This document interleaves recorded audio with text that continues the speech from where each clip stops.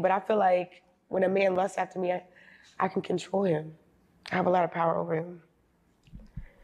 A horny man is a weak one. Pay attention, because women who think like this is like kryptonite to a man. Like that horniness, that perverted spirit is bleeding out of you, and they gonna use that shit against you. Like lust is definitely a choice. You can turn that shit off, but it's gonna take a lot of discipline. That's something you gonna have to learn for yourself. But until then, if you don't train it, like she said, she could control you. She could turn your world upside down.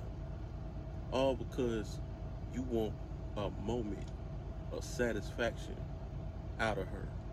She could dangle that carrot in your face as much as she wants.